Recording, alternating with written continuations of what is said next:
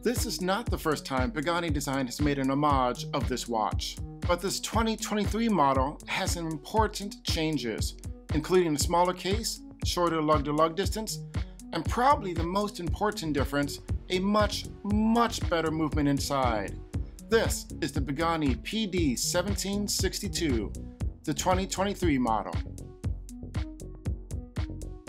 Now at the time of this video, you can find this watch at the Pagani Design Flagship Store on AliExpress for $169 US. It's important to note here that this looks identical to the previous model, which is cheaper, but that used the pearl movement. And in my opinion, if you're interested in this watch, you definitely want the NH34 movement inside. Since I never owned the previous version of this watch to compare it against, I spoke to some people who did to hear and understand their experience with it. And essentially, everybody said the same thing, that it's a good watch for the money when you look at the fit and finish and the overall appearance. But the pearl movement, which was in that older model, was just very hit or miss. I even had a couple of people who told me that their watch lasted less than 1 year. So upgrading this model to the NH34 movement is a very welcome addition indeed. Now, I don't know about you guys, but for me personally, at $170, I am looking for my watch to last a lot longer than 1 year. So is this new model worth considering? You know, let's take a closer look and you can decide for yourself. Hey everyone, if you like these videos, please do me a favor and consider subscribing. It would really help out the channel. Now let's get on with the review. The case construction is 316L stainless steel with a diameter coming in at 40 millimeters, not including the crown guards. On the side, we have a lug-to-lug distance of a nice and compact 47 millimeters and an overall thickness of 12.5 millimeters. Now this new version of the watch is 2 millimeters shorter in diameter from the old version and now includes female end links. I had no problems wearing this as my daily driver on my 7-inch wrist. The watch has a very nice and refined brushed finish on the top of the case and the bracelet, done in a vertical direction. On the side of the case, we have a high polished area, which mimics the treatment found on the side of the bracelet. All of the edges are nicely finished off and there are no sharp edges or corners on the top or bottom of the case. Where the case and the bracelet meet up, there is a nice alignment with no visible gaps. On the inside of one of the lugs, there may be a 1/4 millimeter space between it and the bracelet, but again, it's smooth to the touch and at this price point, it's very well done and impressive. I can see why people have commented the fit and finish on the previous version was top notch for the money. There's really nothing to complain about here. Turning the watch over, on the back we have an exhibition screw down case back. Now this is one of the things that is different on this watch versus the watch that it is homaging, but it is the same as the previous version from Pagani. The text here reads 100 meters water resistant, stainless steel, and Pagani Design. Now if you've seen my other videos, you know I always like a peek inside the engine room. My one complaint here is that Pagani Design did not take more advantage of this. There are no embellishments to the movement, no engraving, no color, nothing. Even Invicta adds a yellow router when they have an exhibition window. Pagani Design could have made this into more of a wow factor. Moving on inside the case, we have the Seiko NH34 automatic movement. Now, like I said earlier, this is the single biggest improvement to this version in my opinion.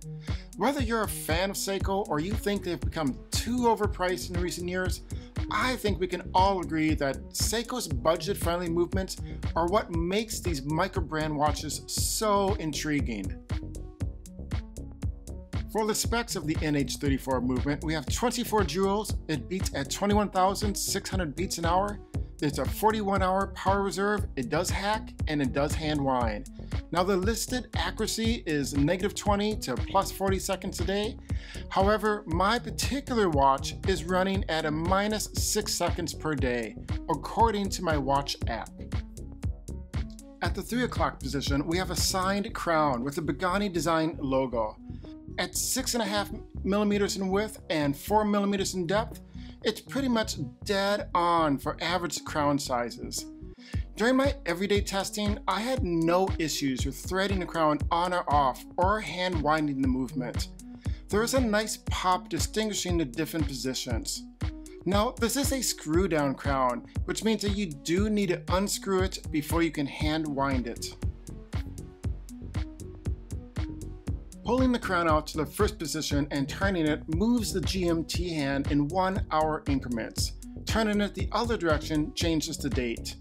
And pulling the crown out to the second position hacks the second hand and sets a time. Moving on to the face of the watch, I think it's important to start with the obvious. This is an homage watch, so while it is good looking, that credit doesn't actually go to Pagani Design. Now, starting with the bezel, we have Arabic numbers counting in twos around the bezel, and these are engraved and filled in with black. This, of course, is not a rotating bezel, and the brushing here is done in a vertical direction. On the dial itself, we have a black colored minute track printed directly on the dial. And inside of that, we have applied indices, which are surrounded by black and filled with lume. The black color here adds a nice touch of contrast and helps to keep things legible.